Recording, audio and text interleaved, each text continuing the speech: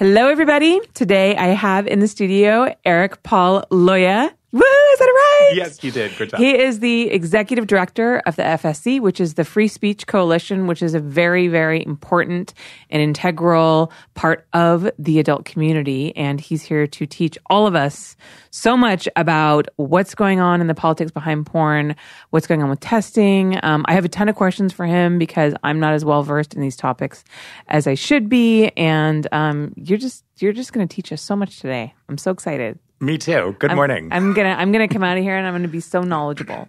I think you already are. I don't know about that. Okay. I don't know about that. We can do a quiz. Oh no! Well, it depends on what the quiz is about. I was talking to my boyfriend last night about like how I just don't know anything, and how like I know so much about porn, right? But I don't know. I need to listen to like more science podcasts, or I don't know if I want to listen to more about politics because that's just depressing, but I just want to expand my knowledge because I just feel like I just constantly live in this world of just regurgitating like porn, penis, vagina, cum. Like I know everything about porn, but I just feel like I'm losing my knowledge of the world. I used to be smart and I just got dumb. No, I don't think you're dumb. I think you're just trying to stay sane in these insane times. Yeah, it definitely is insane times. Yeah. So tell us a little bit about your background. So you said my last name, right? Leue. So yes. I'm an immigrant from East Germany. So I grew up behind the wall. Mm-hmm. I moved to the United States in 2013. I've worked in HIV policy, legislation, advocacy, and prevention care for about 14 years. Wow. That's also funny enough how I actually got into the industry because I felt that there were so many unfair attacks levied against the adult film industry where I just thought that it just sounded unreal and it sounded like energy put into the wrong corner. Right. So I became the director of sexual health and advocacy for kink.com back in 2014, stayed with them for a good 2 years, and then joined the FSC as the executive director. I'm also a board of supervisor appointed commissioner on the LA County HIV Commission. Mm-hmm. So completely unrelated to my day job. I also, so that includes allocating funds that come from the federal government towards the different communities impacted by HIV, and trying to prevent impact with HIV or by HIV.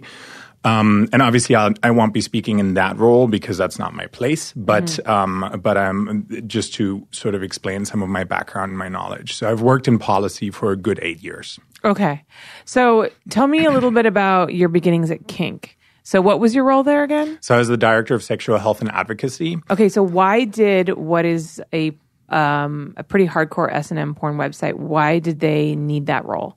So I think a lot of people always assume that the porn industry is this weird, greasy, dirty, bald old guy with the gold chain and the dirty wife beater shirt industry, and that's really not it. So kink.com is, I think, especially BDSM and leather porn, where the sex requires so much more conversation between the partners that are involved. It requires so much more negotiation of consent and sort of active communication. They have a very strong and always had a very strong sort of dedication towards sexual health and making sure that people are educated. So at the time, I was Mr. Los Angeles Leather 2014. Which is so awesome. I had a sash. Was it a leather sash? Totally a leather sash. It was like a hand down. There was like names on the back of all the people that had it previously. Oh, that's amazing. It's very cute. I was very sad when I had to give it away. I'm like, oh, this compliments my outfit so well. I actually had a picture taken with the then mayor, Ed Lee of San Francisco. Mm-hmm. We were both at an official event, and I was wearing my sash, and we took a picture together, and everybody was kind of like, hee. So anyways, so that's kind of how I started at kink.com, and then they financed travel for me all over the U.S. And Canada and some parts of the EU to talk about pre-exposure prophylaxis, which is a daily pill that you can take to prevent HIV. PrEP, correct? Correct. Okay. So it's covered by your insurance. It's been approved by the FDA in 2012, and as HIV is a continuously important topic within the industry, which rightly so, it's part of sexual health. It was important to them to sort of be able to be a voice that spreads good knowledge, especially as the AIDS Healthcare Foundation was attacking pre-exposure prophylaxis so much, which is now understood to be literally the most important prevention tool in the HIV prevention toolbox. So can you explain a little bit about how it works? Doesn't it help prevent you from contracting HIV from somebody who has it, right? Correct. So the way that pre-exposure prophylaxis works, the easiest way to explain it to any of your female listeners is literally it's birth control for HIV. Okay. So you take a pill in advance. That pill maintains a drug level in your body. It's not dangerous. Obviously, it can have side effects, but those are very minimal. And as that drug level is maintained, should HIV ever enter your bloodstream, it to a 99% certainty will not be able to infect your body because it can't do the biological things it needs to do in order to infect your body. Interesting. So it's a blocker, and we've had medications like this for a very long time. So the other one that people should know is post-exposure prophylaxis, which is a drug regimen that you can take with starting within 72 hours after the potential exposure. And that basically leads to, it has the same effect. It blocks HIV from replicating in your body, and therefore it stops it from infecting your body. And all of that is obviously based around if you are having condomless intercourse with somebody who you might not be aware of their status. It could be that person has HIV, but just because a person is living with HIV also doesn't mean that they carry an infectious viral load. So that's the other part where HIV becomes complicated, but because it simply becomes complicated because we have so much good knowledge about it. So when somebody that's living with HIV takes medication, they can basically reduce the virus in their bloodstream to so little that it can't infect somebody else. So, and that's called U equals U, undetectable equals untransmissible. It's referred to as TASP, treatments as prevention. So it's kind of, as you will hear, I've been doing this for 14 years, so I'm very passionate about it because it could help us really end the HIV epidemic. It's so crazy how incredibly far it's become, because I was talking to my parents and the HIV epidemic kind of began back when they were still shooting adult movies. And when I was a little girl, my parents, of their own accord, when they were casting actors for a movie, they had a blood truck come to our house. Because my parents ran their office out of the guest house behind the main house. And they were testing actors that they were considering casting in the movie to make sure they didn't have HIV before they cast them in the movie. But the whole thing just freaked my mom out so much that that's actually what one of the main catalysts was. She stopped doing movies and just went to back to doing magazines. Because back then, when you were shooting magazines, you didn't shoot penetration. Yeah.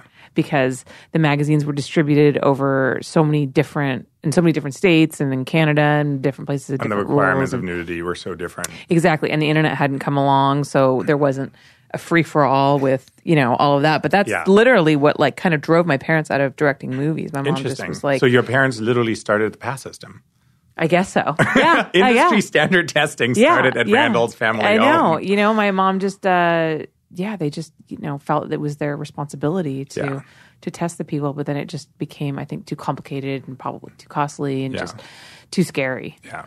Well, and then window periods changed. So, back in the day, we had different tests that, you could have an infection, but it wouldn't be detected for 6 months. Right. Exactly. So, why are we testing? Obviously good because risk reduction no matter what. But now, for example, within the PASS system, which is the industry standard testing protocol that FSC operates, so it's a database as well as a testing protocol, we require what is called an HIV RNA qualitative test, which basically can detect HIV as early as 7 days. Technically as early as 3 days, but reliably as early as 7. Right.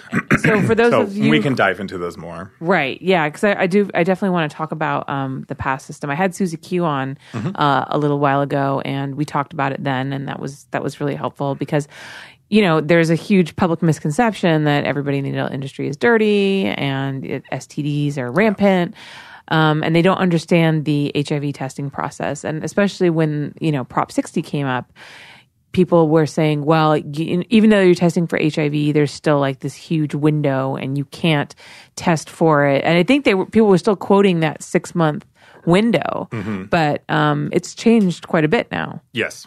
Yeah, we had to do a lot of public education during Proposition 60. So for the listeners that may not be aware, in 2016 there was a state ballot initiative.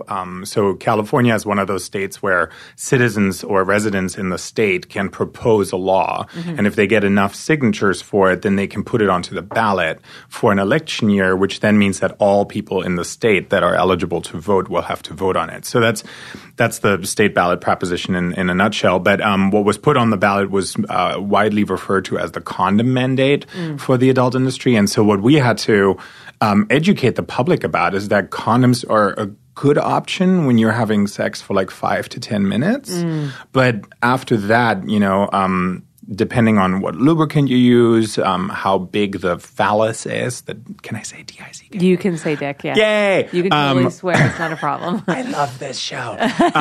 Free speech. So depending on how big the dick is, etc. So there's lots of different impacts that could potentially cause little microabrasions in the receptive or in the bottom partner, so to speak. So whether it's anal or vaginal or wherever. So there's lots of other things that fly into why sexual health is more diverse than just, here, put a condom on. Right, exactly. Especially in porn. Especially in porn. Because you're right. First of all, the time. And then sometimes guys struggle with performing with a condom on. So that can actually make the scene go longer. Yeah. Which means that the girl has to deal with the potential for these abrasions longer. Yeah. And I know quite a few girls who, have said that it's definitely like made them really sore the next day.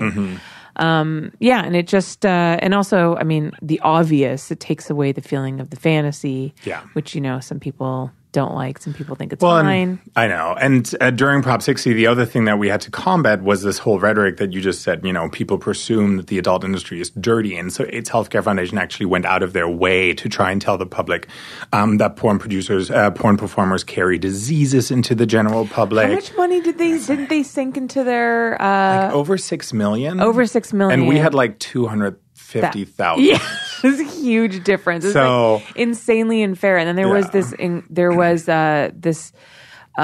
big question as to why Michael Weinstein was spending so much donated money against, like, attacking such a small part of the population who was self-regulating anyhow. Yeah, and I think a lot of that has to do with how the general public sees sex in the United States. We're the only Western country that has a teenage pregnancy rate of above 16. At the worst rates that I've seen, it was 40 per 1,000 young girls under the age of 18. We have rampant HIV infection rates in young adults. We don't have comprehensive sexual health education in schools. And so the easy target is, look at this population of like 10,000 people in the United States that do sex on film. So obviously it's all their fault, and they're too small to defend themselves. And I think what was really powerful about 2016 and Prop 60 and the battle that we waged, I was the campaign manager on it, was really how everybody came together. So it was no single person's effort. It was really a group effort, and everybody spoke out for themselves. And I think the message that rang loud and clear is that workers in the state of California should have the right to control what happens to their bodies. It shouldn't be government regulated. And that especially in a sexual environment, consent is important, and that whoever person's body it is their choice. So our body, our bodies, our choices was part of our slogan. And so I think it really permeated the industry as well as the general public. In the end, we, with our little tiny meager budget, we were able to score endorsements by the Democrats, Republicans, and Libertarians, which is very rare that they all agree on something. Yeah. So we were a little shocked, but it was great. And in the end, we've won with, I think it was over 8 percentage points throughout the state and over 1 million votes, considering that we had no budget. Like no budget. Right. The industry was, we reached out to industry companies. They produced our videos, donated their time. So we filed all of that for them. And that's how we build our campaign videos. I think the thing that we spent the most money on was robocalls. We spent about $100,000 on sort of targeting key constituencies and key areas. And when we saw the numbers come back from Los Angeles County, and Los Angeles County was kind of 50-50, we knew we had a chance.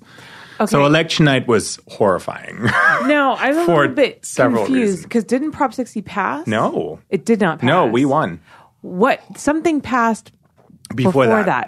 So that was Measure B, and that was 2012. Measure B. Okay, that's what only it is. LA County. I'm getting those two confused. Okay, thank you. I told you. You are more knowledgeable than you give yourself credit. You know it. You just need to put it in the right box. Okay, so Measure B was what passed. So, Measure B is basically a smaller version of Proposition 60, and it passed in LA County in 2012. So, first there was a city ordinance. The city was really uncomfortable with it. AHF kept pushing. And then the 2012 rhetoric was just really poor. And LA County totally went for it. And that's part of the reason why in LA County now, if you want to produce an adult film, you have to register it with LA Film. You have to register it with the Department of Public Health. You have to pay fees and fines for about $2,000. So it destroys the ability for performers to basically work with each other within the county, and it creates a really dangerous underground cottage industry, which is exactly what we warned everybody about in Prop 60. And funny enough, during Prop 60, everybody listened, but during Measure B in 2012, they just didn't. I think I don't know. I feel like we didn't really have our shit together back then, and I think it was a very different message. Yeah, and I think also once that passed, people realized like we're kind of screwed because Prop 60 was when. It was incredible the way everybody came together. I've kind of never really seen the adult industry come together that way.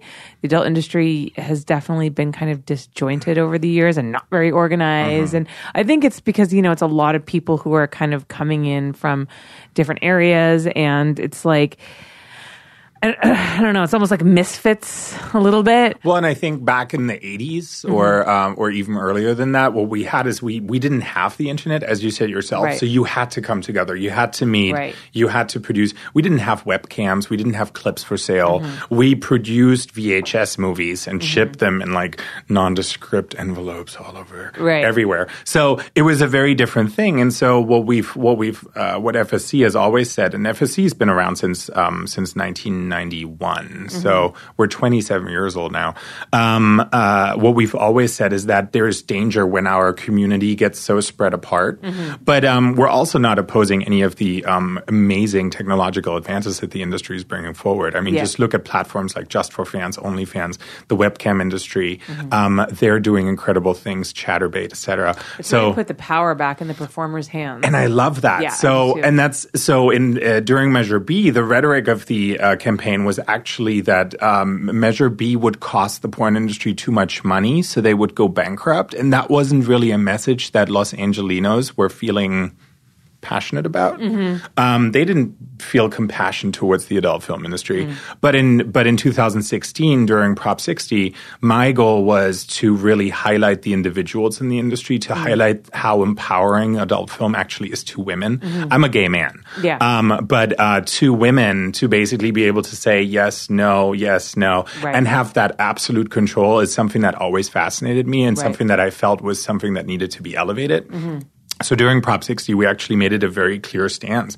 We even have, if you think about it, we have webcam performers that are teachers that work with their partners because they don't make enough money.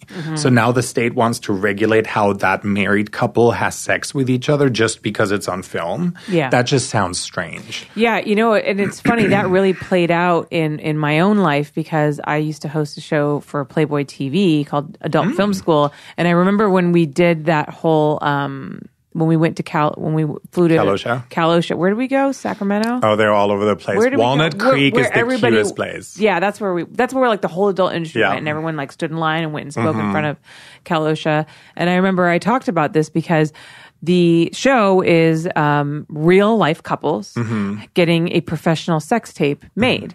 And because it was Playboy, they play by all the rules, they get the permits, they get all that stuff. So the first season we shot in LA and we used condoms because that was the law. And the fail rate was so high because you've got, specifically, we had to get people that had never had sex on film before, and it is not an easy thing to do. It's very intimidating. And we were getting real life couples. We were getting husband and wives who've been married for 13 years, have 3 kids. They haven't used condoms in all that time. And then all of a sudden, not only are we going to make you have sex on film, we're going to make you wear a condom with your wife, who you don't wear a condom with in your regular life because the government said so. And they were like, huh? So the guys had it's already a struggle. With the condom, it was even more of a struggle. So it was so painful to shoot these scenes, and so many of the guys couldn't perform, and it was humiliating for them. And I just felt like I was crushing dreams. Well, and then the head starts spinning, and then you get insecure about it, and then you're like, oh my God. I almost wondered how many couples split up after they I just felt like it was so anyways, when we did season 2, they specifically moved the entire operation to Austin to avoid the condom rule. So we took all these jobs out of LA and moved it to Austin because the government was making real life couples wear condoms because it was on film, and it was just one of those cases where it was so clear to me that this law is not working. Well, and I think the other thing that we saw during Prop 60, Cal OSHA, and some other laws that were fighting around the United States, like the porn is a public health crisis rhetoric that President Trump endorsed, which is hilarious. Yeah, because considering who he is. Yeah, considering that we're the public health crisis, but not the lack of access to health care. I could go on about this for an hour. But so what we also saw is that the industry hasn't done a really great job in explaining who we are. Right. So a lot of legislators, elected officials, regulators, they have to make assumptions based on sort of what they've heard or seen. And Boogie Nights is just not a representative feature of who our industry is anymore.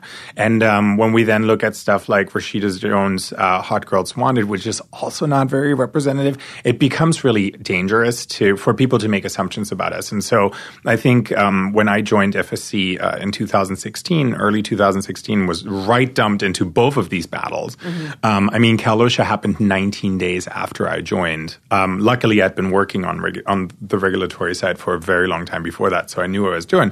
But what we really found is that sitting down with a regulator and legislator and sort of just bluntly answering any question that they have and taking no offense and highlighting why certain things are a lot more complicated than they seem on the face has really changed and helped sort of set the tone for a legislative and regulatory environment that's open to listening.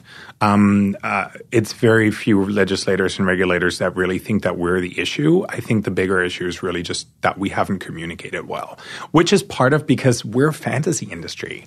We produce entertainment. We don't want our viewers to have to deal with the mundane behind the scenes, things that destroy that fantasy, because then that product becomes sort of worthless almost.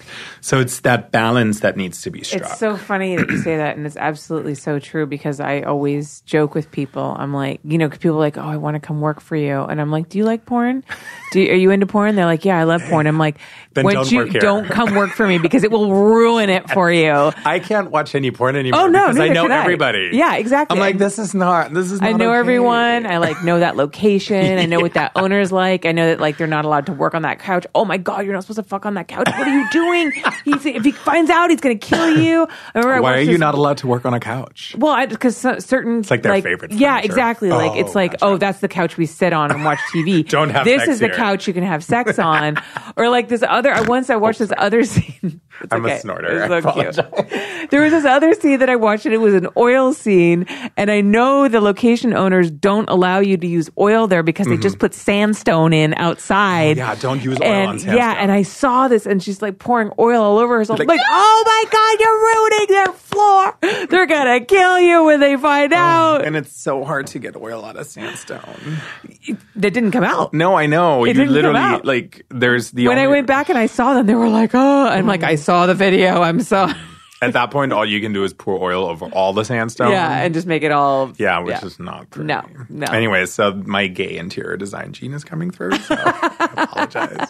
But yeah, no, porn is definitely interesting. When I joined kink.com and they'd, and I was putting together like a sexual health board of like, okay, because just like any other industry, just like any other community, there are people that that need to know where the next AA meeting is, or the next crystal meth anonymous meeting is, or like where's the next hospital, like if you need something or otherwise. So I was putting together this big old board, and some of the directors were like, "Come visit our set," and I was like, "Oh my god, I get to see a kink.com set. That is so awesome!" And then I went there, and it was like, "Oh, here's the paperwork. This is what you need to sign. You need to negotiate this and this and this with everybody. You need to have a very clear conversation." And like, is everybody comfortable with Eric watching? And I was like, oh, this kind of just ruined the mood. But it was incredible because I was like, oh, those are all the things that we as viewers don't get to see that actually happen behind the scenes. Right. Which I thought was really great. Yeah.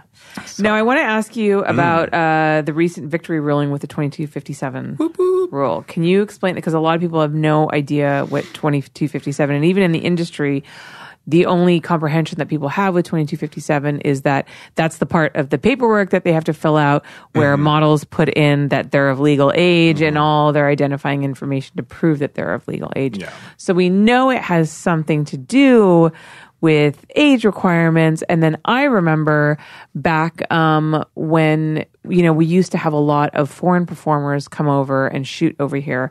And then there was this 2257 ruling, which basically eliminated that. So if you didn't have a U.S. issued government ID, we could not shoot you out here. And it had something to do with trying to prevent sex trafficking, which didn't seem to make any sense. So there's different laws that all fall into that conversation. There's the Mann Act. There's the problem that trafficking is defined 5 different ways in U.S. law, just because U.S. law has been evolving so much, and it's kind of like, which area does this apply to? So how do we need to define it? But just sticking to 2257. So 2257, obviously I can't give anybody legal advice. So I'm not giving legal advice. I'm just going to do the best of summarizing in my little gay words what it all means.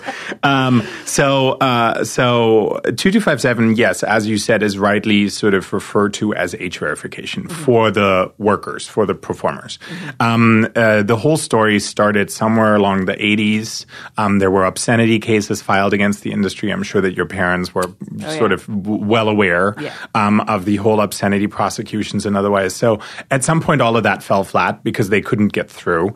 Because largely, what is obscene? It's very and it's community standards, so it changes. Right. So the FSC did an incredible job back then already fighting for producers and performers alike, and sort of protecting their rights to produce adult content. And it's now protected constitutionally in California and in New Hampshire. But more importantly, so 2257 was sort of, do you remember Tracy Lords? Oh, are you kidding me? Yeah. So you don't know my Tracy Lords story. No. Oh, I have a Tracy Lords story. Should we talk about it? Yeah. Am I allowed to know about it? Yeah. I talked about it with my parents. So my mom shot So for those of you who don't know, Tracy Lords was a very big porn star. Turned out she was underage. People didn't know. My mom shot more content on her than almost anybody. She was actually like a friend of my mom's. She came to like my birthday parties when I was a little girl. So I knew her as very, very young.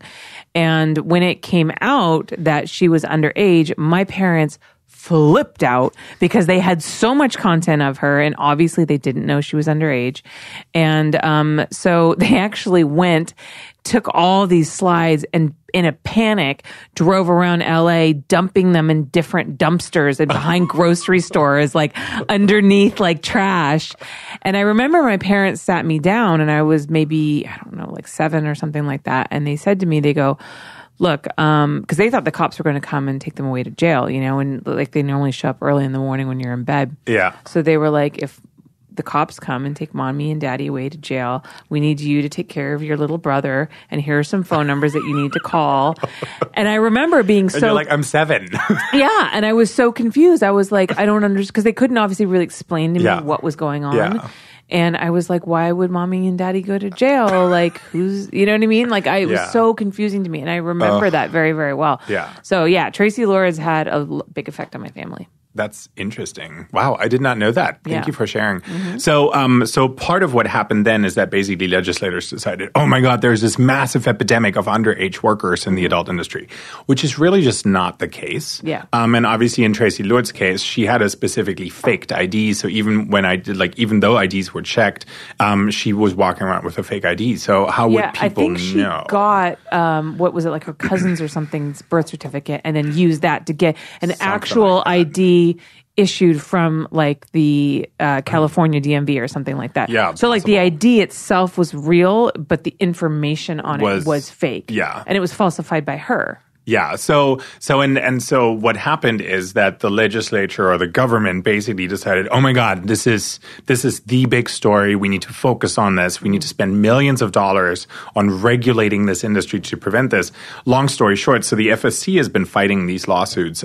We started, I think a first iteration happened sort of through Joel Kaminsky, Good Vibrations family. They had a first iteration of it. Then the FSC took it over. There were a couple industry companies that all sued individually. Long story short, fast forward, we are now in a place where we have scored major victories against it. So for one, there was a big victory around, and this is why most people don't know about it in the industry anymore, is because of the way that FSC has been very successful in legally advocating against 2257. The FBI actually stopped investigating it and stopped sort of randomly showing up at people's doors without warrants. Because they would do that. They would show up randomly at your office and demand that you show them all the paperwork on all of the models that you've ever shot. And the FSC basically got that to stop, which most people don't know because our industry has this interesting cycle of like 2 to 5 years, and then people like come in and phase out. And there's very few people that stay long term, so there's very few people that remember that entire history. Yes.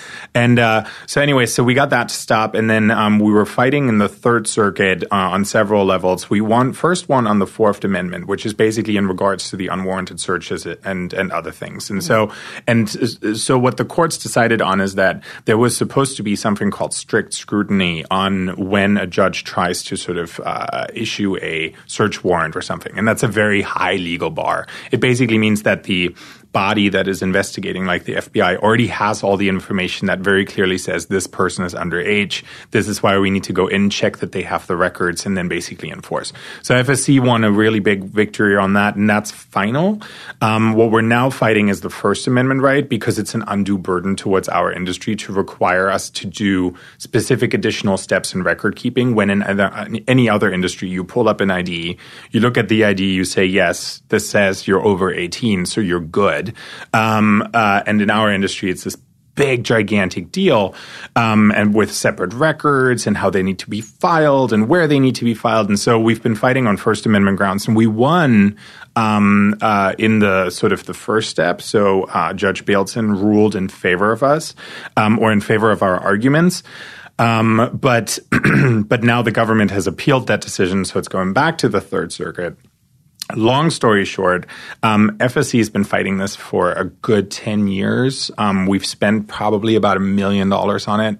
We owe, I think, somewhere around $165,000 on the lawsuit right now, and it continues to rack up. So that's why it's important to sort of support the FSC as an individual, as a company, because there is so much.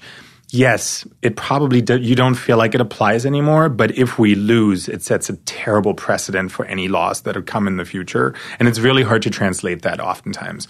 What's really interesting about it is, so giving you a little bit of nerd brain wisdom, so one appeal or one lawsuit was lost in what's called the Ninth Circuit, and then our lawsuit is in the Third Circuit, which is where we're winning. So now what's interesting is, if we now win in the Third Circuit, does that mean that we have a split? So we have one circuit that says no, and the other one that says yes. Does that mean we'll end up in the Supreme Court? And if we end up in the Supreme Court, it'll be the second time that an FSC lawsuit ends up in the Supreme Court, and the first one we obviously won. So it's interesting. It's a space to watch. It's a big investment by the FSC. There's a lot of things that we would love to do and get done for the industry, but simply because we have this gigantic legacy battle, it holds us back with a lot of our resources of investing into other projects, which is unfortunate, but also important. Right. So it's that weird balance that we have to strike. Where can people go? And we'll plug this again at the end of the podcast, but where can people go to donate to the FSC? So you can become, you can either donate, which is under freespeechcoalition.com. There's a tab that's called membership. Just click on that and you can make a donation, or you can just join as a recurring member. We also just introduced a great new benefits program for individuals, which is called a NextGen.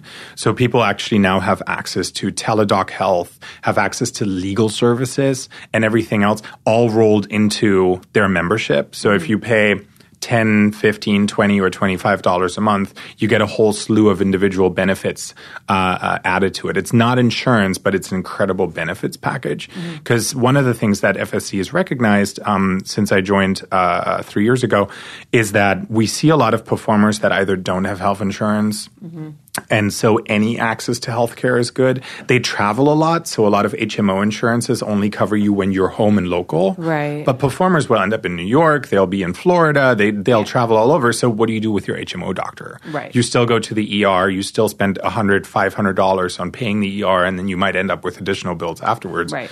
So what we wanted to make sure is that people had a place where they could basically FaceTime a doctor and say, this is what I'm feeling, can you issue me a prescription? And they say yes. And the other thing that we get a lot is performers. The way that our industry is discriminated against is not just on the political level, but landlords, mainstream jobs. So if they have a secondary job, banks, huge problem, recurring. Yeah, people have their accounts shut down when people find out that you're an adult performer, and the problem is that banks are private institutions, so they can do what they want. Because that they are regulated by the government, right? And there's interesting things happening with that too, which we can talk about. But NextGen also includes legal services, which means like if you have a problem, and that's 90% of the calls that we get from performers is, I have an issue, I need an attorney, where do I go? And the first step is always that any attorney that they could talk to could give them some sort of understanding of whether this is a legal situation or not. So that's all included within the membership benefits as well. So support FSC, and FSC supports you. Okay, I want to talk about the Inspire program. Yes. So Inspire, so Susie Q used to work for us. She started doing social media for us during Kalosha because she's a great wizardress of social media. And so one of the things that when Susie was working with me, what we came up with is, we have so many people that come new into the industry all the time. How do we share knowledge? Right. Because we don't all need to reinvent the wheel. Like we should all know, okay, when you get a paycheck, take 50% of that, put it into savings because you're going to have to pay taxes at some point. So hold your money back. Don't go and buy. I can't tell you how many letters I get from the IRS about putting liens on performers because they don't pay their taxes. Which is all the time. Which is so sad because it's like, okay, you make money, count on 50% of that disappearing. If it's less than that, awesome. Then you have a savings account, literally. And having savings is really important, especially in crazy, insane times as we live. So wait, where did I start off with this? You were talking about Inspire. Oh my God. Yes. I was like, taxes, so much taxes, and so many taxes. Anyways, so what we wanted to do is like, okay, so where do we share that knowledge? Where do we share what it means to be an adult performer? Because so many people come in and they see, oh, I can make $1,000 here just by like having sex on camera. That's awesome. Let me go do that. What they don't realize is that somebody will always find your face. Somebody will find your name. Somebody will figure out who you are, where you live. And part of that was also what we explained during Proposition 60 is sort of the discrimination, but also sort of the obsessive fans that our performers sometimes can get. And fans are amazing, but also performers need a private life. They need balance. They need some space to recuperate, recharge so that they can give great performances. So anyways, so we wanted a place where we could communicate and all of that. And so we said, okay, so we need an industry newcomer support program. And we're like, INSP, that sounds really stupid. And then we were thinking, I think we were walking to lunch or something. We were both thinking about like, what could we call it? So we came up with Inspire because it really is, it's supposed to be an inspiration. And so Lotus Lane joined us end of last year. She's this incredible queer Black performer that I've loved and adored for the longest time. And so she's been talking with performers and getting it all put together. And so we're just about to launch the first page that is specifically for new performers. Then we'll have one that is for seasoned performers, for producers. Oh, so you want to be a producer in the adult industry because you think that's all glamorous and great? Here's the facts. And so I know. And so I got a couple of things I can say about that. I know. So as we just learned, right? Yeah. So what we wanted to do is basically it's supposed to be a knowledge sharing tool for people that are interested in working in the industry, but also in parts for people that are interested in learning about the industry. Because there are so many misconceptions about the industry. And so we felt that if we had a public program that even journalists could access and sort of read through so that they could better understand the life of an adult performer, better understand the life of a producer, a talent agent. And then we're building the same thing also for the pleasure products industry because FSC obviously doesn't just represent adult entertainment, but also sex toys. So we cover all the fun bits. So we're also doing that because a lot of people don't know about all the regulations that sex toys are under. Different product testing regulations, product safety regulations, how they vary between the EU and the US. I mean, that's a whole nother podcast about sex toys. But so basically what Inspire is supposed to be is really a knowledge sharing platform that'll expand and grow and hopefully be fabulous. Yeah, I mean, there's definitely a big need for new performers to learn about the industry because they just come in and a lot of times their agents won't tell them what's going on because unfortunately it's not in their best interest. You know, they just and they recognize that a lot of these girls come in and then they go as soon as they come in. So I think some of them feel like it's a waste of time to like explain to them. You know, and also too, some people just don't want to listen. Yeah, and then when we talk about agents, it's important that if you're looking for an agent, always take a licensed agent. Yes. So talent agencies are required by law to be licensed, which means that they have a bond, they have insurance. If something happens, there are specific regulations that cover them. So it's really important that you check that your talent agent has a real license. And part of the Inspire program will talk about that too. Interesting. Okay, I want to talk also about consent in the industry. Yay, all the fun topics. I love how excited you are about all of this. I mean, some of this, I feel like you're such a wealth of information and you must have to deal with so many different topics all the time. Like, does your brain just ever explode? No, so they legalized pot in California, and so it makes for really good sleeps. No, so it's interesting. It's the biggest challenge that FSC really has is the strap of resources because there are so many things that we know, we see them, we want to fix them, but we kind of, and I'm the worst of this. I'm kind of like a little puppy that's like, ooh, squirrel, shiny things, ooh. So I like, and so my team and I were really good in sort of keeping each other streamlined, and we're like, okay, so this is the next topic that we're focusing on. This is the idea pot. This is what we can draw from if we ever end up not having something to do, which never happens. Yeah. And then we're just trying to make progress. So consent is this other thing that people don't talk about. So as I said, I grew up in East Germany. Actually, funny enough, one of the things that we learned in high school under sexual health was how to negotiate with your partner what you're interested in or what you want to do or sort of like how your sexual health is going to work while you're having sex, etc. So consent. This is something that you guys learned in school? Yeah. In high school? Yeah. It's like instead of debate class, we had how to communicate with each other on a respectful and sort of, compromising level. God. So instead of we're so fucking behind in this country. It's a little interesting. I mean, coming from, because, my mom's English and my dad's South African. So I also come from. So you had a lot of cup of teas? Yes. They're very big. They're very big on tea.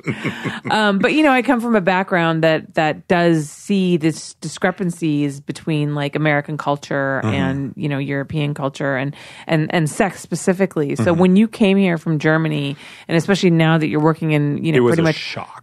I was going to say the American sex industry. Are you just shock. Like what the fuck is wrong It with was a people? total shock. And I mean, that's part of why I ended up becoming Mr. LA Lover, because I was so dumbfounded by the conversations that I would have with potential sexual partners where, so I grew up, like when I was 14, I knew what HIV was. I knew how it was transmitted. I knew how it was prevented. Back then, we were almost ready to know that when somebody takes medication, it can't be transmitted onwards, et cetera, et cetera. So when I came to the United States, I was like, why are we talking more about herpes, which is a skin-to-skin transmissible disease, than HIV? And why are we equating the two when they're completely different? And so there were a lot of shock moments that I faced when we were talking about sexual health. And that was largely why I also ended up in porn, because I was like, there is literally no better place to talk about sex than in the porn industry or in the adult film industry. I have a question for you just real quick about herpes. You have a question for me? That's so rare. I know, right? I've been providing all the information on this podcast. So can you, since herpes is skin to skin, is it possible to transmit it even when you're wearing a condom? Yeah. Okay. So herpes, like anybody that has ever had a cold sore has herpes. Yeah, but that's herpes simplex 1, correct? However, yes. Because it's up here for the people that can see us. Yeah. But so what's really interesting about it is, so everybody has always assumed that start over. So there's herpes we refer to. Herpes is called herpes simplex virus. Herpes is categorized into 2 different categories, which is basically herpes simplex virus 1 and herpes simplex virus 2, which is HSV1 and HSV2 for short. Now, what is always talked about is that HSV2 is the one that causes genital herpes. Well, herpes 1 can cause that too. It all depends on your body. It depends on your immune system. There's a lot of research that's happening around herpes. 90% of the American population has herpes. So 90% of the American population has herpes. So the prevalence of herpes is so great. Right. There is no vaccine against it, and it's skin-to-skin transmissible. So there's just... the freak out about it is a little bit misplaced. It's important to know about. It's important to pay attention to. But it's also a question of like, can we even test for it? And when can we test for it? Is it always detectable? Or are there times when your test wouldn't even pick up that you have a herpes infection? And if we wanted to, as an industry, for example, rule out people from working in the industry that have herpes or carry the virus, then we would probably rule out 90% of the people in the industry. So it's an important conversation to have. I never want to say that an STI is not important. However, like, it's one of those. I'm so glad you brought that up, because that is one of the things that isn't tested for. Yeah. And I think that what you're saying is that, well, pretty much everybody has it, and it sounds like it's really tricky to test for. So, can you test for it? If you not have a flare up, can you test for it and it won't show up? Or like, how does that work? So you can test for it. It could be that it doesn't show up. Similar to HPV, human papillomavirus, which is actually, here's a total plug. So that we have a new vaccine against HPV. It's totally safe. We have a new vaccine that's called Gardasil 9. It vaccinates against the top 9 dangerous strains of HPV. There's like over 100. So we're not going to go through those. But HPV is also a skin-to-skin transmissible disease. Of course, as standard, the boys usually carry it, but the women have the effects, and that's where it really builds out. It can cause cancer. For boys, it usually causes cancer in the throat. For women, it can cause cervical cancer. Not always, very rare. There's a small number of people that actually get cancer from it, but the FDA just approved this new vaccination and also approved it for use up to the age of 45. So until recently, it was I think it was limited on 26 years old. So that's what I heard. They wouldn't vaccinate you if you're over a certain age. Because you've already had sex, so you already have it. And then at some point, the FDA was like, well, just because you could have one strain doesn't mean you have all of them. Yeah. And then they figured out that even if you have one strain, you take the vaccination, it still prevents the other strains, as well as probably prevents the first strain that you might have already had from actually breaking out. So I'm literally in the process of getting my HPV vaccinations because I'm 32, and I never had them.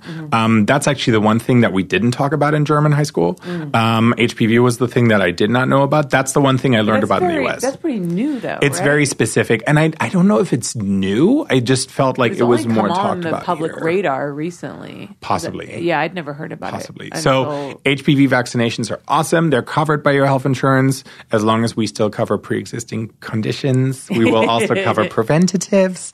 So yay. For the listeners that are live right now, tomorrow is voting. So please go vote. For everybody that is listening to the recording at a later date when it's released, then thank you for voting. I'll just say that. Sorry. Shameless plug. But we started off at consent. Mm-hmm. So consent is important. And so because there is a lot of people that come into the industry that have either never received sexual health education in school, have not received that training that I referred to when I was younger and back in German high school. So negotiating consent is really important with your partner, whether it's you're on a date, whether you're in porn, whether you're in the general public. Consent is always important. It's kind of for everybody that remembers Dirty Dancing, my dance area, your dance area, and then you negotiate sort of like which dance area do we want to engage in. So what we see a lot in the industry is that people make assumptions that somebody has understood what they're required to do or what they're asked to do or what they're getting themselves into, or they misunderstand what the person was comfortable with or what were not comfortable with. Sometimes we see that consent is violated because people don't understand everything that should be talked about. Right.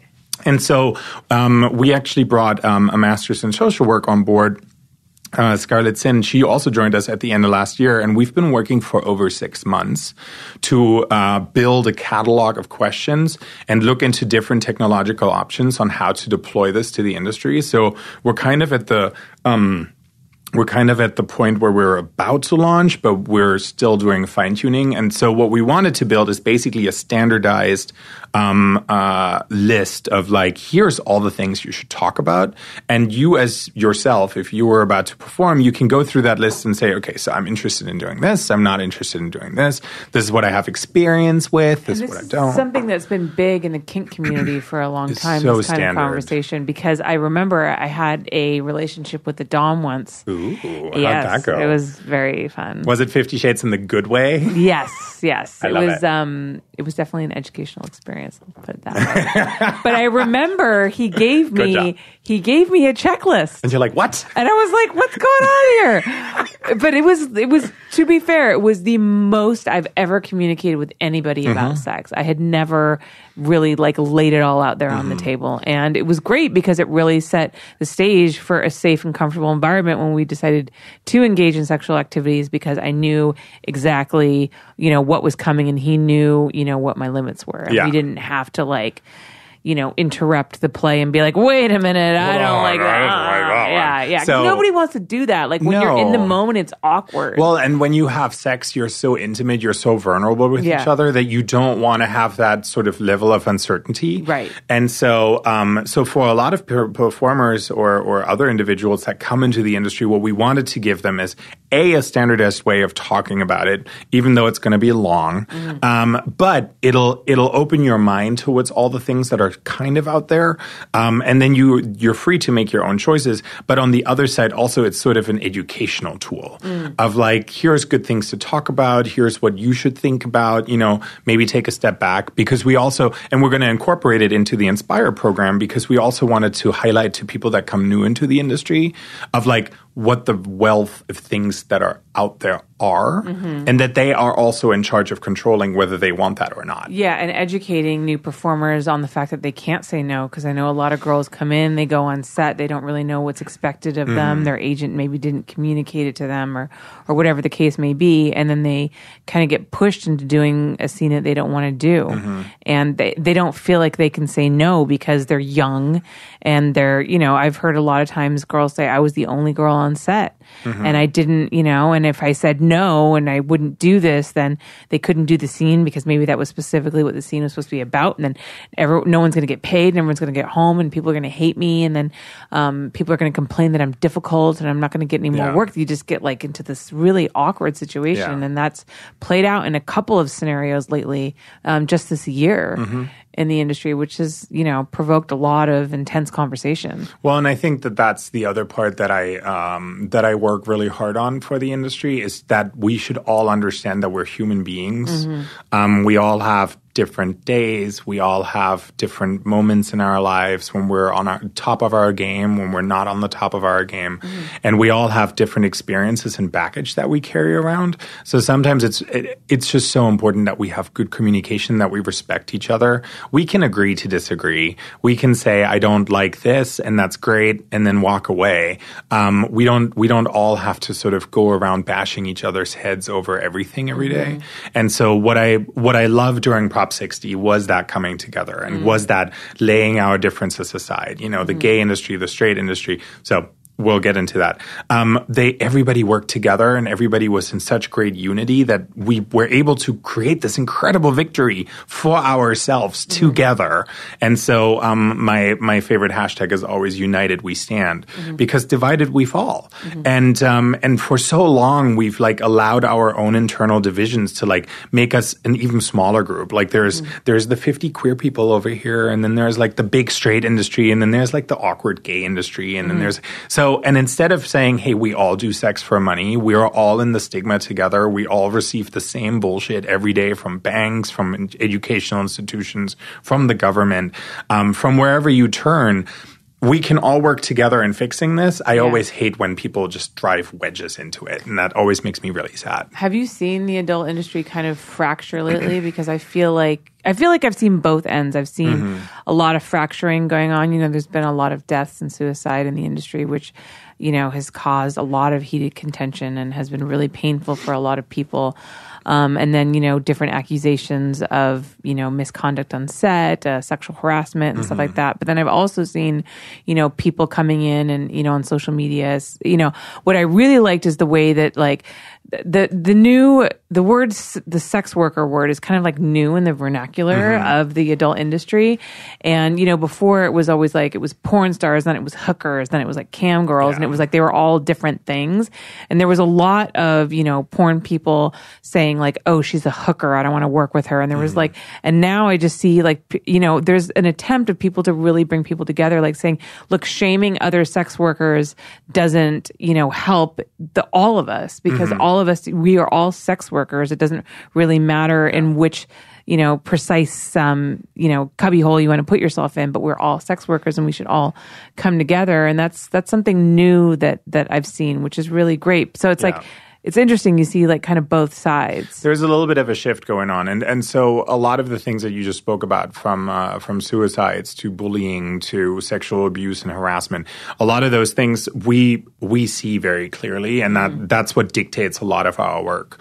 When we see an issue, we try and figure out ways of solving it, preventing it from happening again, but also providing services to the people that had that lived experience in order to try and stabilize them, in order to help, in order to do whatever we can. So we've built a long network around that. But I think so seeing yourself as a community that has something in common is much more powerful than seeing yourselves as individual groups that don't have anything in common. So yes, I love the term sex worker because I think that it's an incredibly valuable and empowering one. I think it speaks lengths to understand yourself as somebody that does that. And it creates a sense of empathy and understanding of one another, because we do know that we have a lot of performers that don't just perform in front of the camera. And so the stigma that is levied against sex workers in the United States is also just terrifying. We're not, and it's not helping anybody. It's not making it go away. And what it actually does is it pushes more people into the shadow. It pushes more people into dangerous situations. A lot of your listeners will probably have heard that FOSTA SESTA was signed into law by President Trump in April. That has destroyed safe havens or safe places for sex workers to negotiate with clients, to understand whether a client is safe. That has removed them from a safe environment that was filtered through the internet, and put them back onto the street where they're not safe. And so until we decriminalize sex work, and until the government actually puts in efforts to provide services to sex workers, to provide outreach, to provide, different things, I think everybody should take a step back and say, hold on, we're criminalizing a population which probably only increases the trafficking efforts that are out there. Right. So we should all take a step back and look at, okay, what can we actually do to be productive and not to just say words that'll ring well in election years of like, I achieved this, right, and it doesn't really do anything. So I assume you support the legalization of prostitution. I support the decriminalization of sex work as a first step. I think legalization is definitely a path that'll be good in the future. I think before we make laws, which then implies legalization, before we make laws and regulations that regulate sex work, again, drawing back on our experience with Proposition 60 and other legal efforts or legislative efforts, we want to make sure that the people that try to make those rules understand the needs, understand the requirements, understand the nuances of what sex work is, because those can only be translated by people that have lived experiences. And what I feel very enthused about is that we see legislators across the United States, not many, but some, stepping up to the game and saying, I hear you. I see you, and I think that what we've done as a government is not helpful, and I want to sit down with you, learn your story, and understand how I can be of better service to you, because I am a public servant. I'm an elected official that's supposed to be representing you, and if I'm not, then I'm not doing my job. And I think a lot of this shift is happening on the national, on the political stage. I think the last 2 years have really strongly highlighted where our country is faltering, and where we put priorities into the wrong place. Should we really spend more money on discussing where people go pee, or should we figure out how people can sleep under a roof? Right. Should we figure out who can marry who, or should we figure out that our education system is well funded, that our healthcare system is easily accessible, right, that our lives are easily lived rather than just struggles of 14-hour jobs every day in order to just make that rent payment and then still have nothing to live for. Right. That's not the American dream, or that's at least not what I moved here for, and that's never what I understood the United States to be. Right. So I think we're seeing a lot of shifts in a lot of different ways. The Women's March, they had an internal struggle around sex work, of course, but there was a struggle. There was a conversation around it, and I think that was incredibly valuable of sort of elevating that to the top. And I wish if our industry saw itself more like a community that has so very much in common, I think we could achieve a lot more, a lot faster. We see the porn as a public health crisis rhetoric, which we talked about briefly, right, which is nonsense. There's a lot of shame also, too, attached to people who come into the industry because they feel shamed by their family, by their friends, obviously by the public. Well, and I think as a gay man, I can speak to some of that. Obviously, that's not my lived experience, but I can speak to what that does when you lose your family over who you are, when you lose your community over who you are, when you suddenly feel like somebody that nobody cares about. Those are terrifying things. And so I think that as an industry, as a community, we have that responsibility to together lift up each other. Right. Sorry, preachy soapbox. No, this is good. Monday mornings. Are you hopeful for the future? Do you see a positive future for the adult industry? I think if I weren't hopeful for the future, I couldn't actually fight every day. So I'm an eternal optimist with a very realistic, pessimistic side. I don't know how to describe it. I am hopeful. I think we're seeing a lot of great things. I think we're seeing the improvement of performers' lives through being less dependent on big production companies, being more independent. Now, that's a problem to FSC members, our corporate members, of course. Our companies that actually fund us are getting smaller and smaller. Their revenue streams get smaller. So I'm worried about that at all times because I also worry about my team. I worry about the work that we do. But I think that the empowerment of performers is a great value to the industry. And what I love is we're seeing so many more companies pop up that really care tremendously much about performers. And so I think that most of our FSC members are very much on board with all of that. And I think it's kind of a time where we will see the companies that treat each other well, that treat performers well, that are fair, equal, and communicative with each other. I think those will be the ones that continue to strive, that'll continue to grow.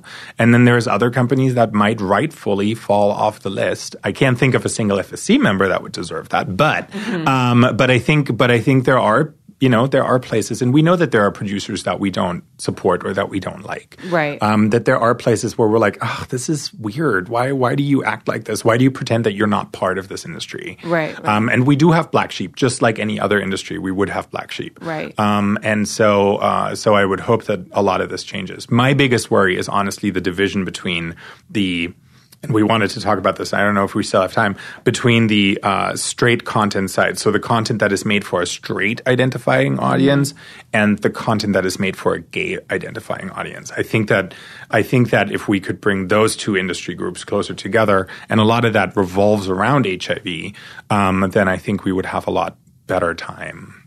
Yeah, that's a whole other conversation, because I know you have... it's 12:15. I have time. You have time? I'm good. Okay, I think we should get into that. We can do it a little bit more. Okay, we'll do it a little bit more. Because there is a huge divide between the straight industry and the adult industry. And myself working on the straight side, there's so much I don't know about the gay industry. And only even recently our awards ceremony started handing out some awards to the gays and to the trans, and allowing them to come up on stage and accept one award instead of just announcing a picture and right, done. Exactly. So they're kind of slowly trying to accept and integrate them into the straight mainstream porn industry, but it's slow. Yeah. So educate me. Give me things. So we've talked a little bit about testing. We've talked a little bit about HIV. Right. So I'm going to try and tie some of these things in. Okay. And I'm sorry if I make everybody's ears bleed. That's okay. You can always turn it off. And pause and come back. Yes. So the industry understands itself relatively clearly in the way that the industry protocols were built, because they were built out of real community needs and sort of learned and lived experiences. So on the straight content side, so the content that's produced for a straight audience, we mostly use what is called the pass system, which is based around the testing protocols, which require a 14-day test. So if you want to perform on the 14th of the month, you must have had a test on the 1st or 2nd in order to still be eligible and to be cleared, if that makes sense. Yeah, actually, that's a good question, because, okay, so if it's, so what's today? Today's November 5th. So if my... You're going to make me do math. Wait, so if my test expires on November 5th, am I still okay to work that day? So, ideally, you want to go and get a new test because your test is going to expire today. Right. But as long as, and the easy answer to that question is actually log into the pass system. If you're still cleared in the pass system, if you still have a green check mark, you're still good to work today. Okay. If you have a red X, then you don't. Okay. And the reason why that answer is not simple is because the 14-day clock starts on the day when your specimens are drawn. Mm-hmm. So the industry protocols require testing for HIV, hepatitis C, hepatitis B, syphilis, gonorrhea, chlamydia, and trichomoniasis. Okay. Those are the big 7 that we require testing for. When you go in and get tested on the 1st, that's when your 14 days start ticking. And so on the 14th, your test is going to expire. Right. It's not when you get your results back. It's when your test is actually being done. Right. The reason why the window actually where you perform with the test is actually smaller than 14 days. Yeah. So it's 12 to 13 days generally. So we require our participating labs to provide results back within 24 to 48 hours, because otherwise it'd be really unfair to performers. Yeah. I have just one more question, because this is still technically sort of a voluntary thing. Mm-hmm. There's no law that makes you have to get tested. It's just that, all of the big reputable companies who don't want to be basically blacklisted by the rest of the industry follow this protocol. Now, when the 14-day test window was introduced and certain companies started adopting that as mandate, such as MindGeek, there were other companies that were still okay with the 30-day testing window. Does that still exist? Does anybody still follow the 30-day testing window, or no? I only know of one talent agency and one company that still works with 30 days. Interesting. And that's against the industry protocol.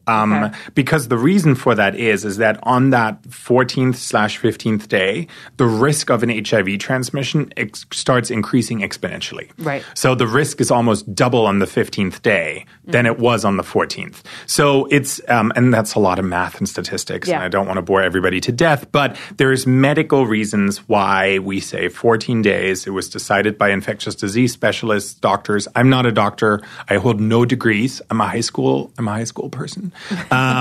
So you're welcome. So don't mistake me for any medical advice either. But so there are professionals that have made those decisions. And actually, when we were at Cal OSHA, we were advocating for them, if they're doing a regulation, to please put our testing protocols into the regulation. Right. Because it is so effective. We know that it's more effective than condoms because we haven't had an HIV onset transmission since 2004. Right. So there is a big thing. And the 28 to 14 day change actually happened in 2013. So yes, in the beginning there was kind of like, oh, what? No, we're not going to do that. And then everybody realized that everybody was requiring it. Yeah. And so we also operate a subsidy fund to help performers pay for the tests.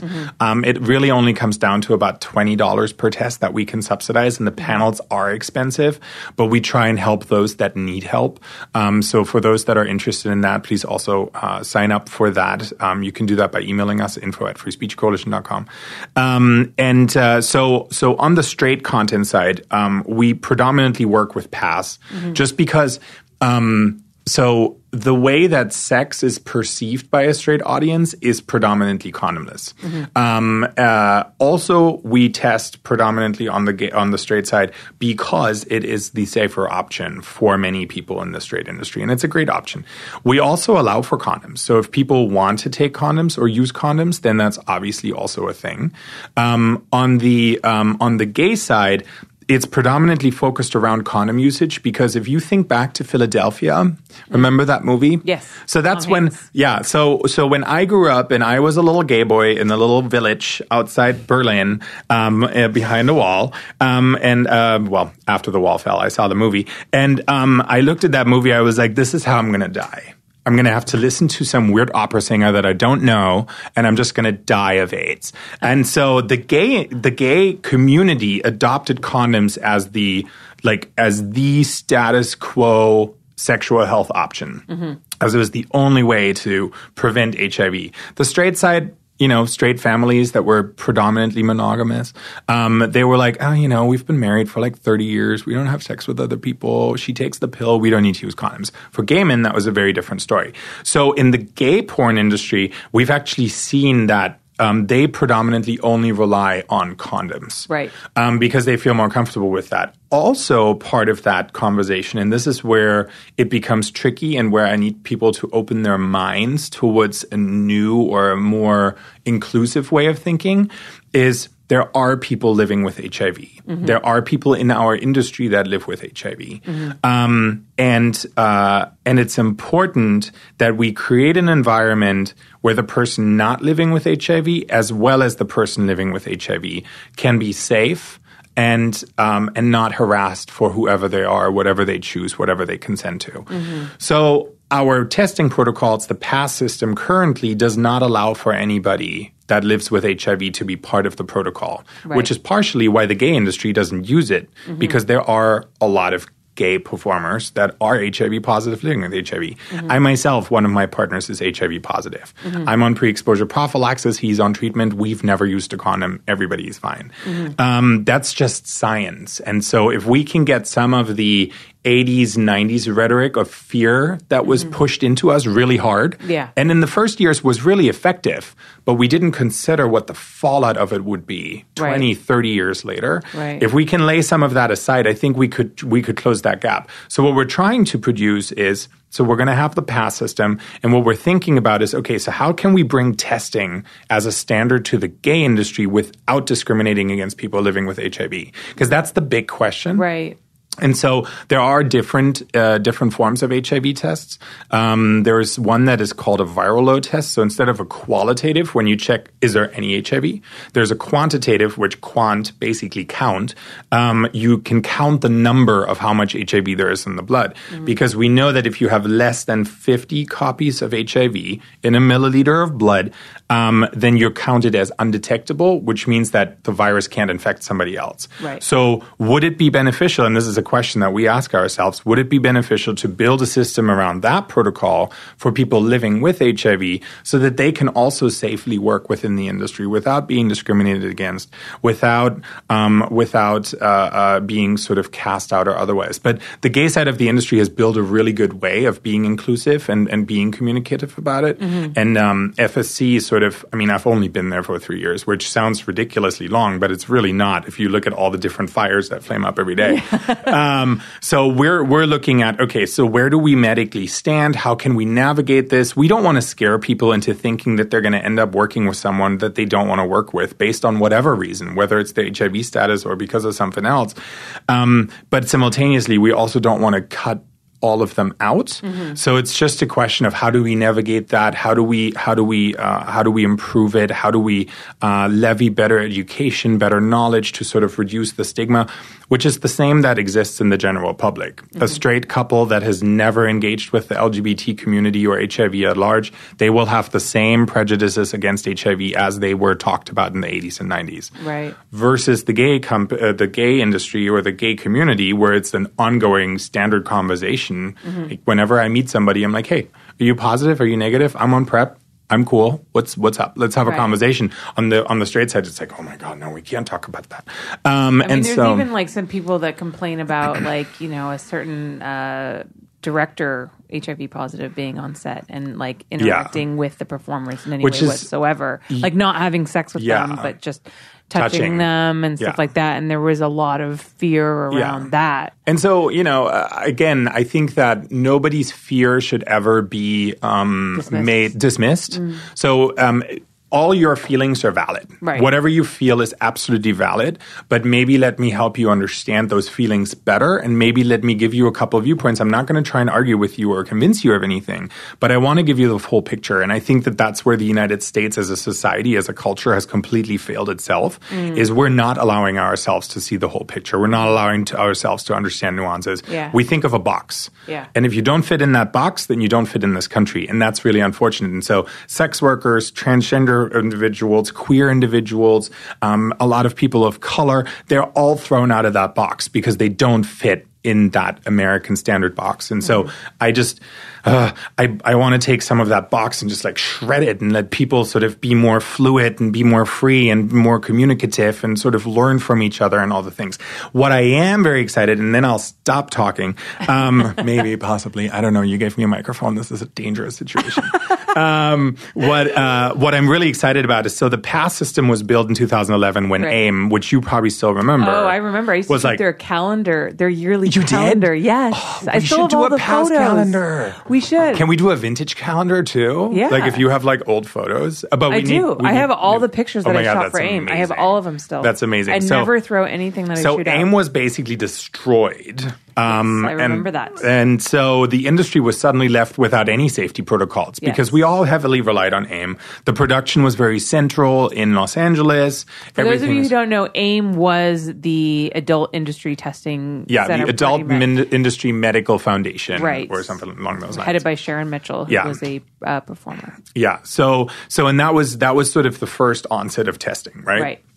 And then, so when AIM was shut down, the FSC was sitting there, and my predecessor, Diane Duke, in 2011, were like, what do we do? So they set out and did a really great and quick job in creating what was then called APHSS, which we later morphed into PASS because it's just not a good acronym for anything. Right. So it became PASS. And so PASS has evolved over time, but our website hasn't much. So if you go on fscpass.com, you'll understand what PASS is. It totally works. If you're a performer, a producer, a talent agent, you can log in, you can check the person by by their legal name or by an ID number in order to make sure that they're cleared, that they're compliant with the industry requirements, et cetera, et cetera. But it's not very pretty or informative. So what we've also been working on over the last year very strongly is we're building a complete new front end to PASS. So there'll be sexual health education information. So, a lot of the stuff that we just talked about in regards to HIV, herpes, et cetera.